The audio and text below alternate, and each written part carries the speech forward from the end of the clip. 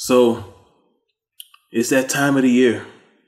And like I told you last week, if you're a subscriber and you listened to one of my monologues last week,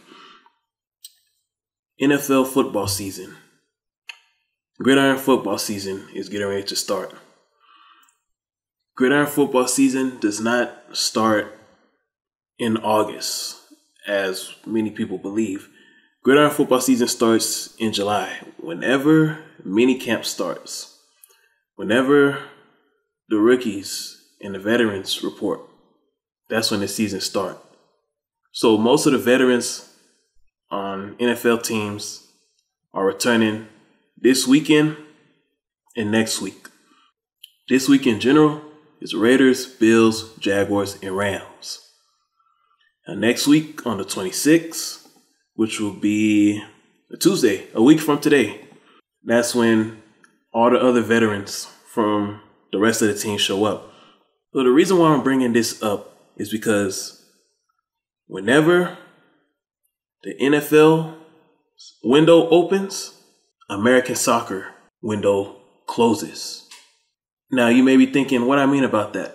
Basically, I mean is American soccer, American traditional football, their opportunity to gain fans and win fans, that window closes whenever gridiron football season starts. You see, what a lot of people don't understand, a lot of new soccer fans and a lot of European football fans outside of America, American soccer, their window of opportunity to get the American people's attention is between whenever the Super Bowl ends. And the Super Bowl is usually the second or the third week of February. So American soccer has basically between late February and the middle of July. Late February and the middle of July to win fans. And if American soccer, I'm talking about MLS, NWSL, USL, if they're not able to win fans, they have to try again next year. Now, the sport is still growing, and that's the case for the MLS. Things are going to be different with this new Apple TV deal. However, the sport will still continue to grow. Despite popular belief, a lot of people believe that MLS is going to lose fan and lose viewership due to the Apple TV deal. Well, what those people don't realize or don't understand, a lot of MLS fans are not baby boomers. A lot of MLS fans are not Gen X. Those are more so NFL, NBA, and especially Major League Baseball and college football and college basketball fans. So gridiron football, basketball, and baseball fans. Those sports have more Gen X and baby boomer. So because of that, those sports rely heavy on cable network. They rely heavy on cable television because baby boomer and Gen X grew up with cable television being the popular thing. Now for Gen Y, Gen Z, and the generation after that, we're growing up in an era where the cord is being cut. We're watching sports. We're more so watching sports highlights on YouTube, on our cell phone. We're more so streaming games. We're watching games. We're watching just any form of viewership, any form of television. We're watching it on our cell phones. We're watching it on our laptop. We're not heavily reliant on cable television. And we're part of the generation. We're the generation where we choose what we want to see. We're not allowing cable networks to force us to watch what they provide for us. So that's the difference. So the Apple TV deal is just going to help the MLS build a better relationship and a better bond with the Gen Y, the Gen Z, and the generation after that. So, attendance when it comes to the popularity aspect in this window. Did the MLS have the MLS gain more fans during this 2022 NFL gridiron off-season window? I can't really say. I don't have the numbers. I don't have the analytics to determine that. But I'll just give the MLS my grade for this NFL offseason window of them gaining fans. And for me, I will give them a C. I'll give them a C. And the main reason why I'm giving them a C is because you have teams like New England that they still have that seller's mentality where you get rid of a lot of valuable players and you don't receive the same amount of valuable players in return. New England was the Supporters' Shield champion last year. And the reason behind that is not only because they had Gustavo Bo, but they had solid players from the top of the roster to the bottom of the roster.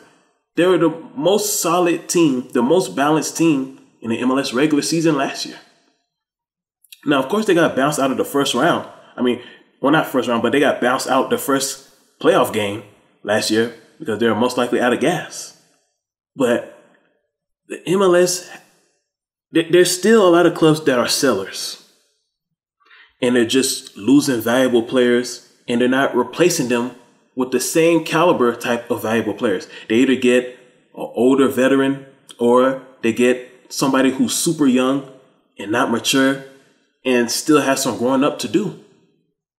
So you giving up a developed player in return for either an old guy or a super young guy who hasn't got much playing time. That's what causes you to lose fans. Another reason why I gave him a C is it's still not a lot of offense.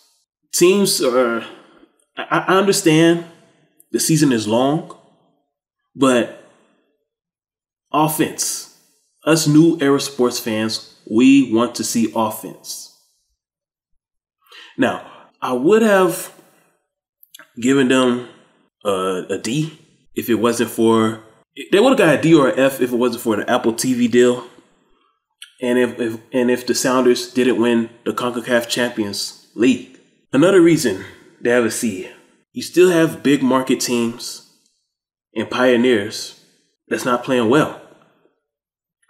The Eastern Conference has to get better.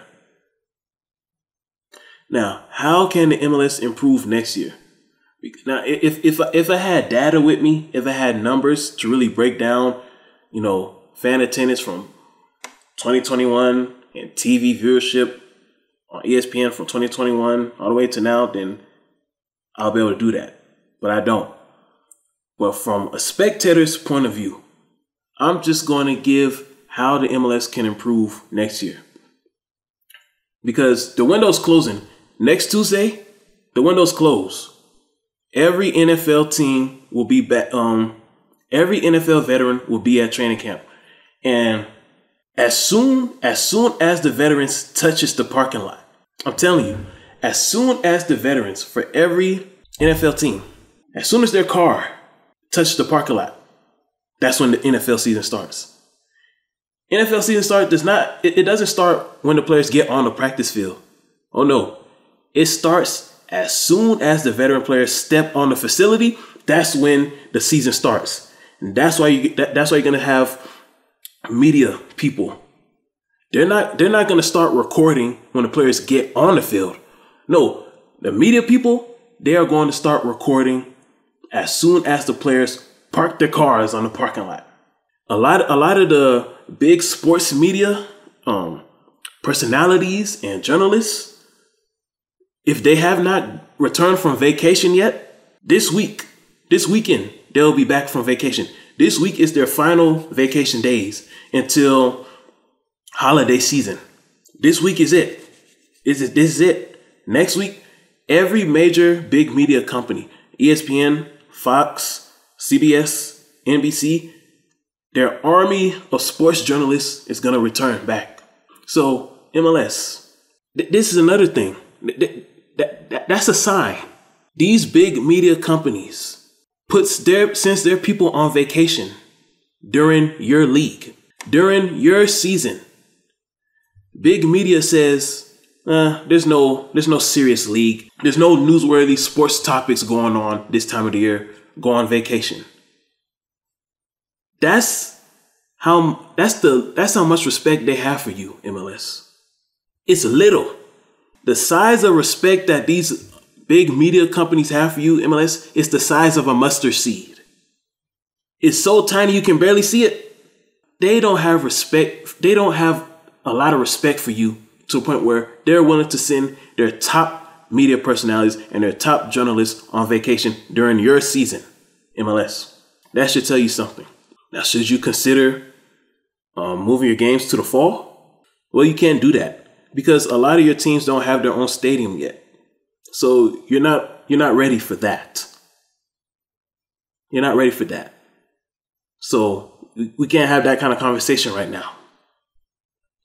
But the kind of conversation we can have, MLS, is you becoming more offensive, giving us more skilled players. You know, this past weekend when I was watching Dallas and Atlanta and just other teams, Vancouver, Portland, the thing that I didn't like was there's too many missed shots on goals. And another thing, players struggle when they have the ball. Like on the offense, players cannot juke. It's like they struggle to make a move on the defender. It's like players can only score and they can only score when they're off the ball. The only way players can score is by a good pass. And that's kind of unrealistic because of the speed of the game and the high intensity of the game. Every pass will not be a good pass. So that's why you need players who are good offensively, that whether it's a bad pass or whether they don't get any passes, they have the ball on their own, that they can create their own shots. I don't see a lot of MLS players creating their own shots. And that's something I want to see more of. I want to see more skillful offensive players. Because offense is what drives the TV ratings up. Offense is what fills the stadium. Not great defense. Defense is boring. We don't care about a chess match. And we don't care about trying to figure out what kind of defensive formation the team is setting up on the field. We want to be entertained. So MLS, you have to find more guys who can create their own shots, who are capable of juking the defender. You know, guys like Cucho Hernandez. Tall, fast, and strong guys like John Duran. And if you try to pull his jersey, he's going to give you a strong, stiff arm and your back is going to be touching that grass. We need guys who can still score even if the pass is not good. We need guys who are confident to take a shot and don't dribble the ball too much in the box because they're too nervous on whether or not they're going to score. That is how you will win more fans during the NFL Gridiron offseason MLS. And the same goes for you, USL and NWSL. More offense.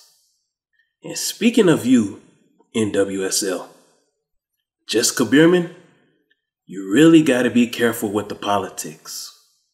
It's one thing to be progressive, then there's another thing to be ultra progressive.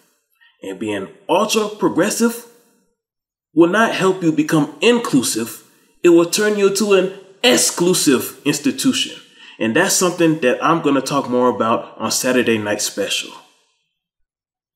It ain't no easy way.